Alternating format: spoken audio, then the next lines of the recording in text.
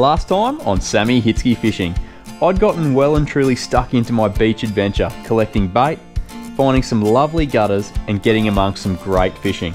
I'd also cooked up an easy feed on the sand and stayed up most of the night in the hopes of tangling with some trophy fish, which didn't really go to plan. With a full day still remaining, I couldn't wait to get stuck into some more fishing. That's a better one. Another absolute donkey. Get up close and personal with some friendly locals and enjoy some of my hard-earned catch cooked over the coals. It was going to be a great day.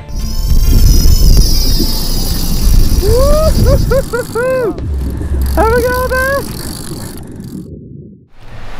Well guys, not gonna lie, didn't set an alarm when I got to bed last night. It was about 3 o'clock in the morning, so I thought I'll have a bit of a sleep in, I'll wake up, the swag will get hot, all that sort of jazz. Turns out I didn't wake up and had a nice old sleep in, so this is the view that I've woken up to. Have a go at that. Absolutely spectacular. What a day. I do know one thing, all this sleeping in has made me pretty hungry. I think it's time to cook up a feed. But of course, sitting down with a coffee and taking in one hell of a view was always going to take priority. On a day like this, you just have to soak it all in.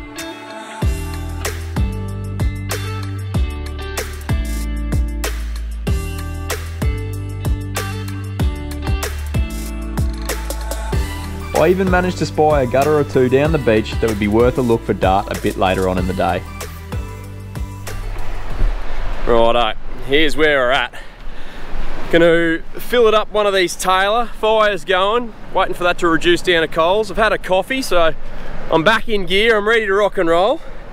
But we're gonna fill it up a Taylor, we're gonna scale it as well, and I'm actually gonna butterfly it out and cook it pretty well whole over the fire. You'll see, it's a bit of a fancy way to do it, but hey, with a setting like this, you may as well go a little bit fancy. There's our specimen there. Lovely fat deep Taylor. Good class fish, probably high 40s. Beautiful eating size. What we're going to do first, knock those scales off. Everywhere though, everywhere.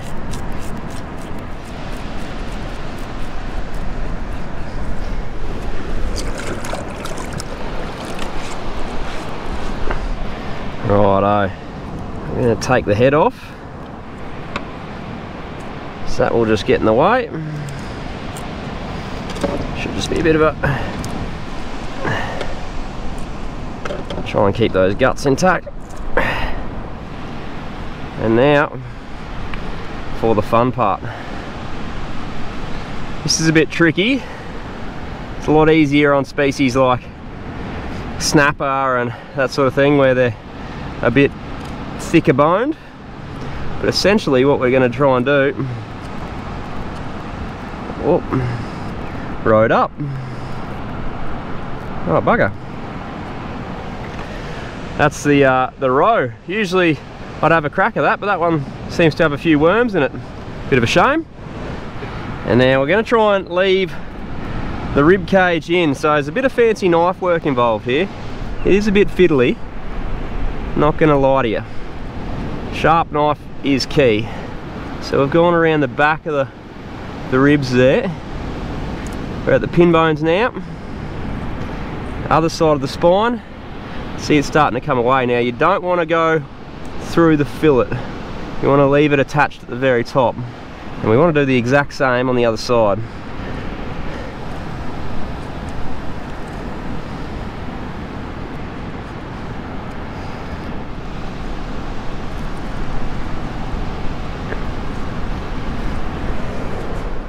Now, all you got to do is nick that frame. That should come out there, like so. Give it a little crack. And there you have a beautiful butterfly Taylor. Now, there is still pin bones in it there, but we're going to leave those in just for for presentation, makes it look good. If you were in some form of restaurant, they'd probably get the tweezers out and cut it and pull them out. But that'll do. Let's go chuck it on the fire.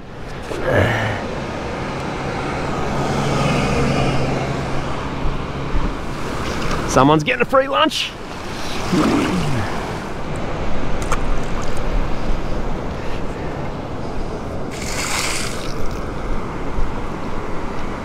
Haha. There's the culprits. Seeing those sea eagles getting around jogged my memory to try something I'd always wanted to do. It involved a tailor frame from one of the fish that I'd filleted the day before.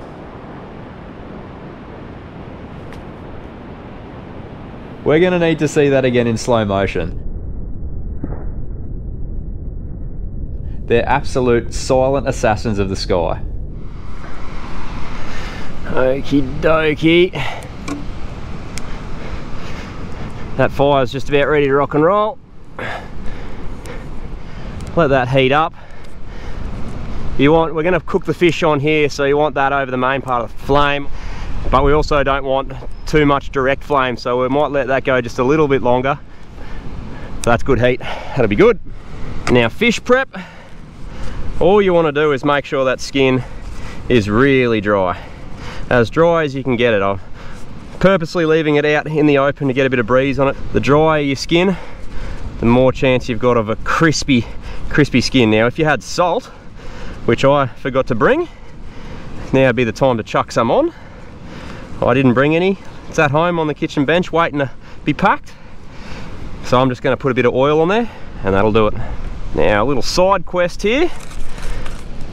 Knob of butter, big old squeeze of garlic, and of course a deadly duo. Bit of chilli on there as well. Lovely. We're just going to chuck that guy there. He'll take a little bit long because it's not direct heat. Just want him to melt down nicely.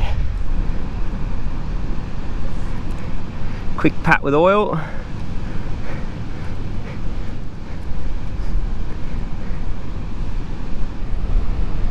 Okay. Here we go. Yum, yum, yum.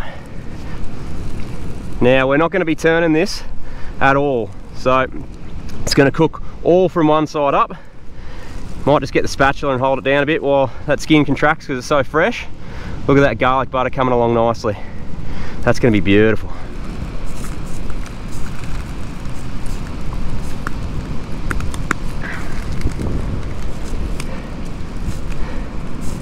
Alright, that's starting to look really good.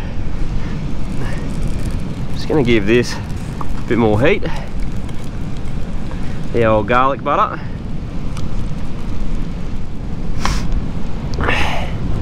Oh yeah, little bug, because now's the time you want to start spooning it over there. And that's going to keep your fish moist. This has probably only got another couple of minutes left.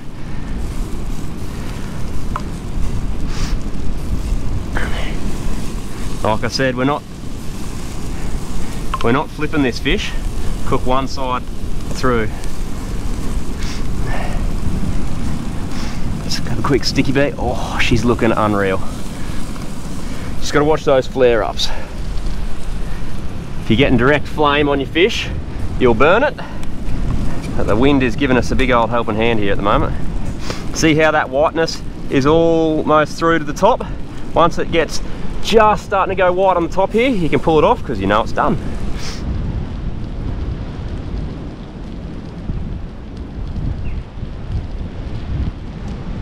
Crispy skin check. Look at that. Unreal. Well guys, we're going to have to do something I didn't want to do. We're going to have to flip here because that wind is taking all their heat away. So we're going to go a big flip. It's not ideal, but have to be done. Look at that though. How good does that look? It's not going to take long on the other side. We've still got some garlic butter there to finish it off. Look at that. Crispy skin tailor. Righto. Let's see how we've gone. Crispy skin. That goes on the bottom. beautiful up top. Spoon over a bit more of that garlic butter. Now at this stage, drizzle of lemon juice. You can do whatever you want. I like it as is. Ladies and gentlemen, breakfast of champions. Have a go at that. Chili, garlic butter, crispy skin Taylor, freshly caught the night before, over the fire. In my opinion, it does not get any better than that. I'm going to sit down and enjoy this and get stuck into that view. Yeah, hot tip for those playing at home, don't forget your pin bones run along here. If you know your fish anatomy, you'll be fine. Just kind of separate around them. If not, best of luck to you, you'll find them eventually. Or give this top half to someone you don't like. Let's have a little taste test. Look at that. Crispy skin. Delicious. Like with my coffee earlier, it's not too often you get to sit in a spot like this and enjoy a meal you just cooked over the fire. Rushing is just simply out of the question.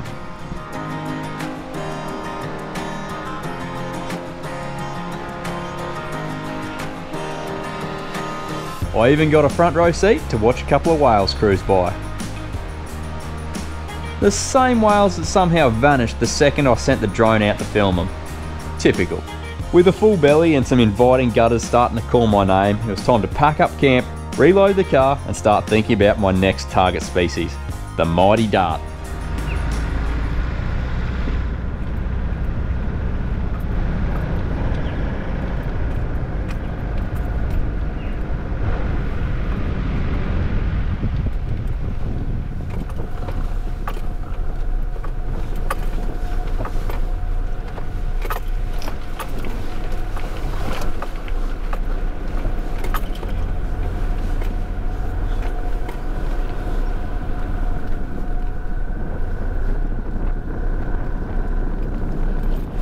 Well guys, we're back on the beach. Awesome lunch. Camp's packed up. Rest of the day ahead of me, I think. Coming into low tide, the best bet is to use some of those pippies we got yesterday, or Ugris, and see if we can't find a couple of dart. Might chuck another bait out for a tailor, a stray tailor. Middle of the day, you get the odd one or two, particularly around the tide change, but they're generally not thick and fast unless you find a school. But we should be able to pluck off a few dart, maybe a brim or a whiting as well. See what we can find. A short drive up the beach didn't reveal anything too exciting in the gutter department, so a quick U-bolt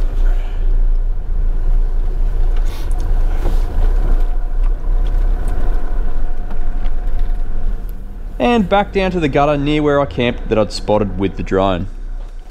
Like tailor fishing, chasing dart off the beach is something I'd always done. In fact, before I was even strong enough to cast a tailor rod by myself, I was somewhat of a dart specialist. But for some reason they seem to cop a bit of flack in the beach fishing circles. Mainly due to the alleged poor eating qualities, which I can assure you are more likely due to angler error than the fishers. But when it comes to dart, believe me when I say it, there is absolutely nothing not to love. Let's go have a cast. Righto, got a nice little gutter behind me there.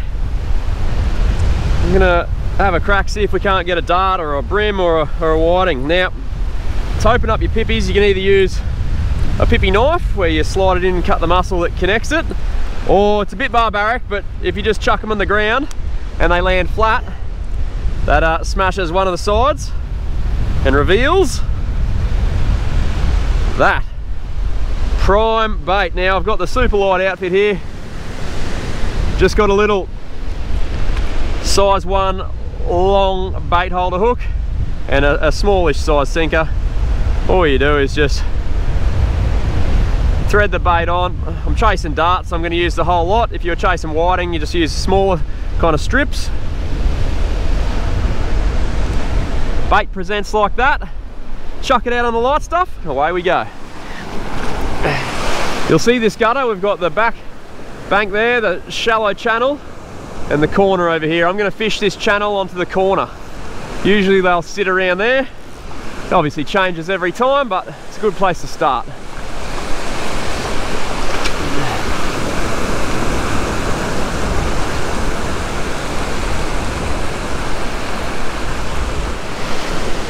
Pays to keep your eyes on the waves as well.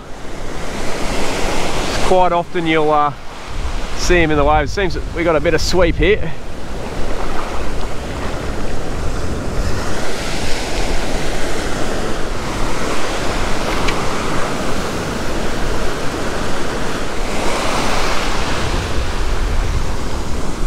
Oh.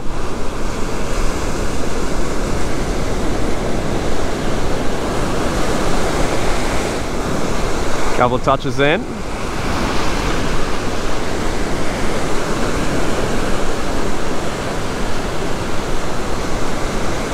Miss him.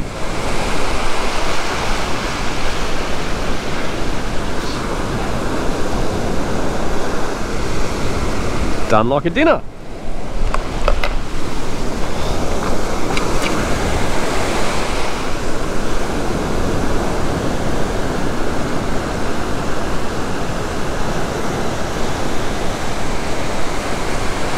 There we go. Got him. Yes.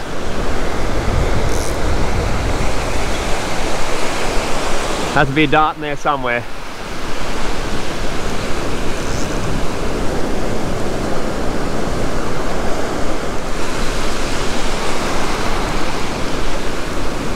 The thing with dart is you never really know how big they are until they're on the beach. One of the best fighting fish, pound for pound.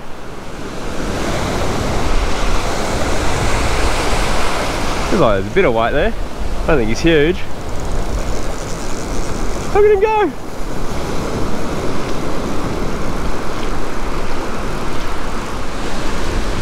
Here we go. Come over here, fella. He's a good dart. And there you go. Swallowtail dart. One of the most prolific and hardest fighting fish you'll find in the surf. This guy absolutely scoffed the hook down the hatch, put up a good show for himself, and look, if I can get that hook out I might send him back. If not, he's coming home with, oh, he's going to come home with me because they make some fantastic sashimi. Also beautiful to eat. A lot of people don't like them. I reckon it's because they're pretty hard to clean if you're not experienced on the knife, but I love them. Great fun, great chewing, great sashimi, great everything. Now, tip for young players, they've got spikes here and spikes on the top, so they are pretty fun to hold. Well, there we go. That hook's out. This guy, lucky day.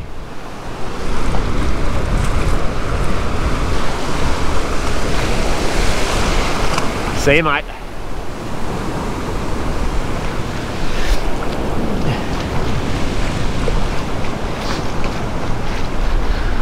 All right, let's see if he's got any mates.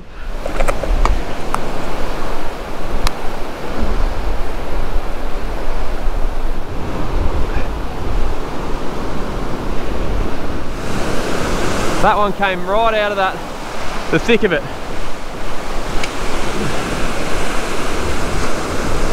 Right there.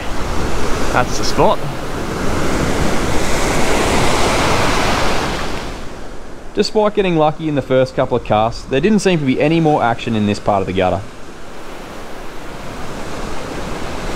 Now, dart are one of those fish that are generally pretty onto it if there's a bait in the area, so I like to keep moving around until I find them.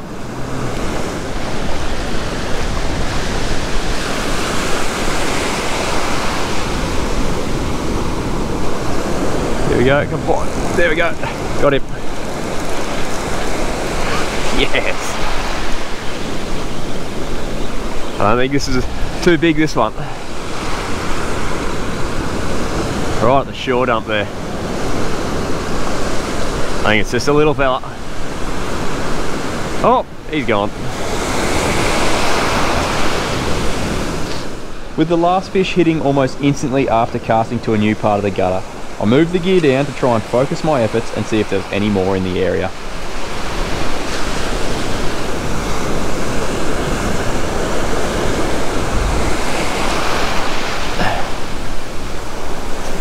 Got him. Instant.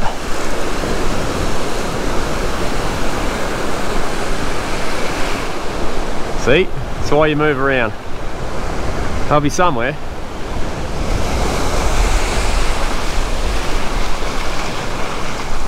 Ah, he's not as good as that first fella.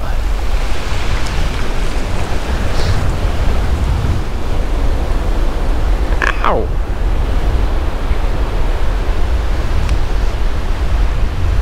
See, I'm getting spiked just for the sake of you guys.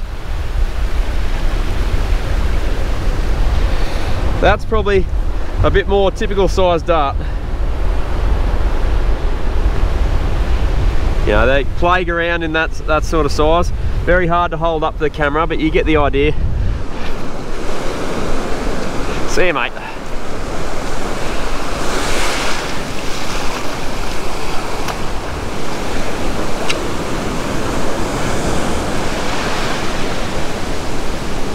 Oh, instant.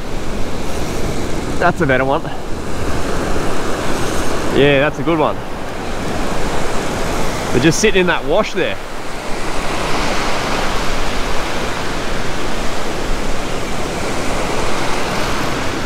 This is a real nice one. Taking line and everything.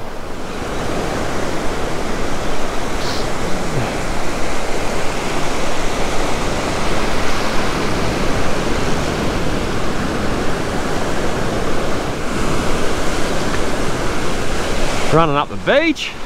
This might be a real nice dart.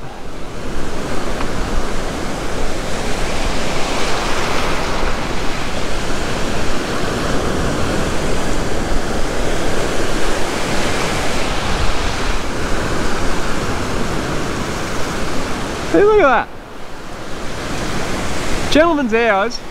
You come out, catch a really nice fish, pulls a bit of string, good eating.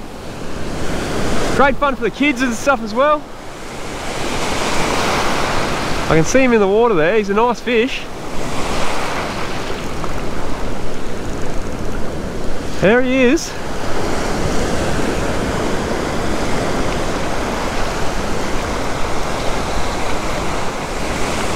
Oh, it's a lovely dart.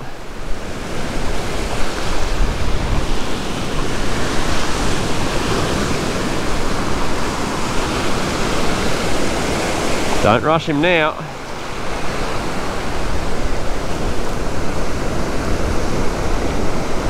Here we go.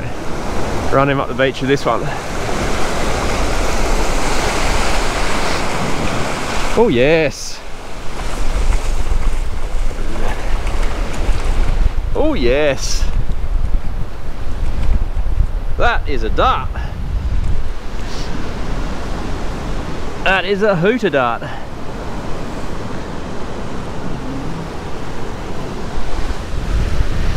Now guys, just giving you a big old spiel about how I'm probably not going to keep one for the table. Have a go at that. That is a hooter dart. I'm going to take him back for a measure. I reckon he's going to go the 40 centimetres, the magic 40 centimetre mark. That's a cracker. Took a heap of string. That's just good honest fun. Whoop, gonna get wet. That is just good honest fun for middle of the day. Have a go. See if I can hold. Oh, he's already done me once in the thumb. How much fun is that? That's the sort of dart you want to catch. 42 centimetres. That's a cracker. How good is that?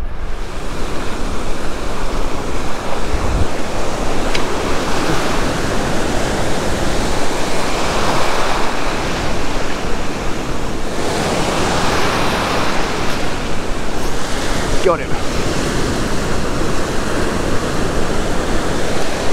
Feels like another good fish.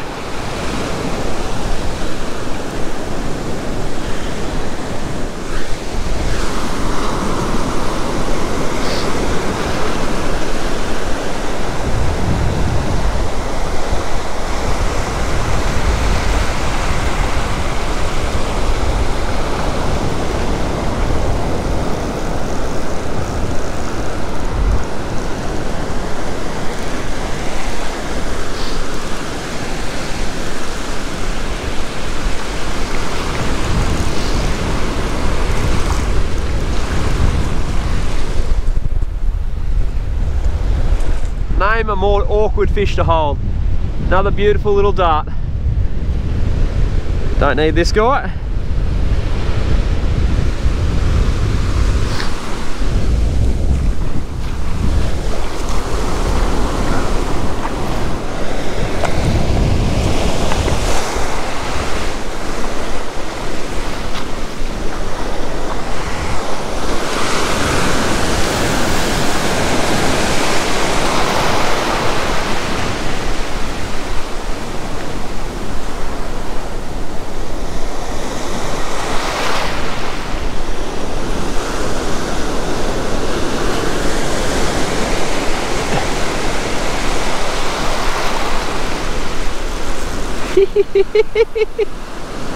Oh, this is too much fun.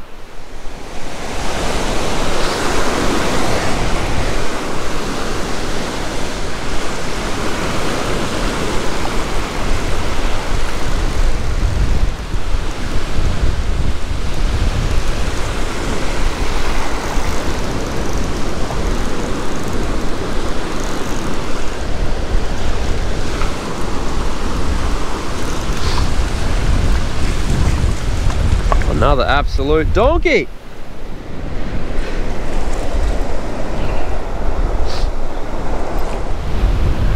Another chunky dart. Look at those colours.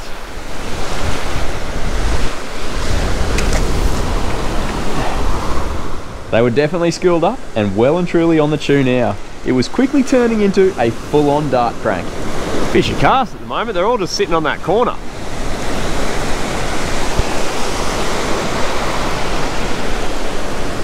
He's only a little one.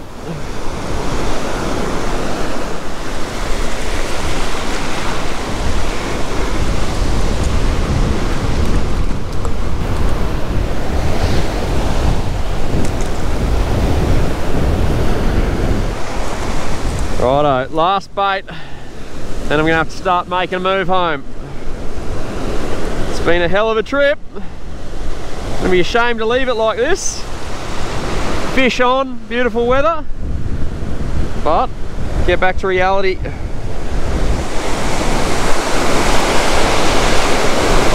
There he is. This will be the last one.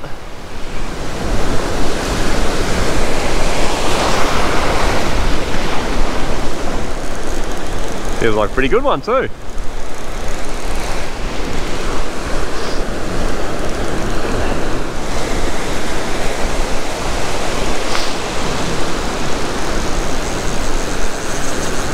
Yeah, this is a nice one.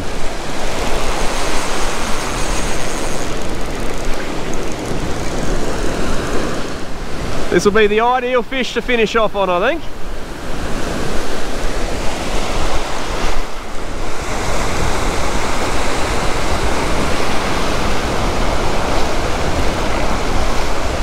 Oh, he's not even a big one. He's just spirited.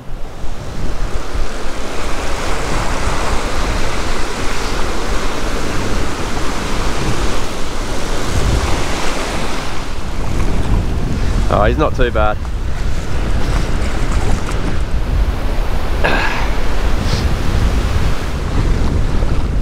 One last beautiful dart to finish off the trip. I think it's time to head for home. It's been an absolute hell of an adventure. Been very lucky with the fishing. Managed to get all our target species bar the big greenback and a Jew, but I'll tell you what, definitely not complaining. Absolutely amazing trip, but all things got to come to an end. It's time to head for home. Thanks for that.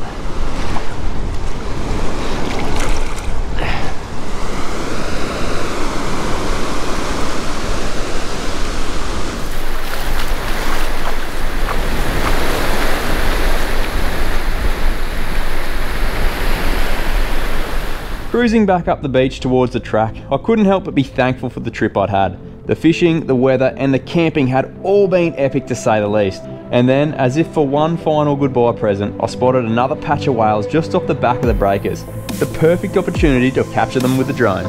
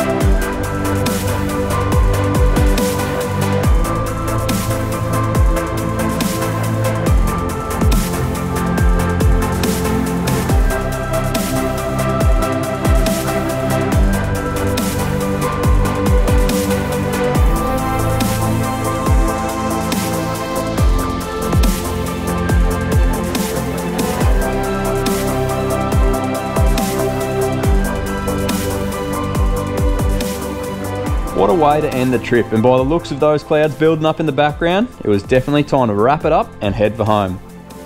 Lucky I left when I did too, as some pretty gnarly storms went through the area later that afternoon. As with all beach trips, there's still plenty of work to do once you get home.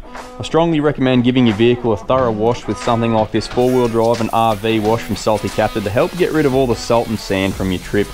My other trip essentials are my GME UHF, because the reception is really patchy on the beach and you can't rely on your phone if you get stuck. And I also take a PLB because I'm fishing by myself late at night. If something goes pear-shaped, I need to be able to alert emergency services after hours. With all that done, don't forget you still have to hit the filleting table and process the rest of your haul. Should be enough for a couple of feeds from this lot. Looks like fresh fish is back on the menu tonight. And you know what? That's fine by me. Well guys, that brings us to the end of my overnight adventure. I don't know about you, but the only thing this trip has done for me, it's got me even keener to do some more beach fishing before the summer pelagic start calling my name. So you can probably predict a few more sandy adventures coming your way. Guys, if you made it this far into the video, thank you so much for watching. Really hope you enjoyed the episode. Hope you're all safe and well, and I'll catch you next week for another Sammy Hitzke fishing adventure. Cheers. Oh, drop it in the sand. Good.